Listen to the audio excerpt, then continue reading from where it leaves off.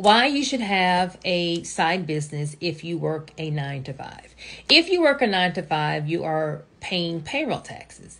By making yourself into an LLC or a corporation or having a side business, normal and ordinary expenses can now become business expenses. So let's just say I sell Mary Kay on the side. Well, by me having a business, having an LLC, I now can write off my cell phone. If I go out to eat, or maybe I go out to eat with friends, family, my spouse, I can, and I'm sure I'm going to discuss business. Here's this new lipstick, or how should I market this, blah, blah, blah. Now that meal can become a tax deduction. If I go out of town on a trip, I'm more than likely going to be discussing business. Now that trip can now be a business expense. Using my car, gas, car expenses.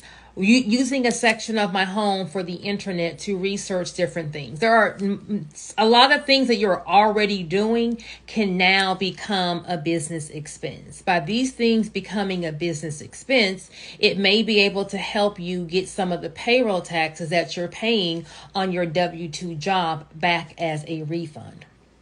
Of course, I always advise everyone to speak with their CPA or accountant, but this will be a great way to get some money back. See you at the bank.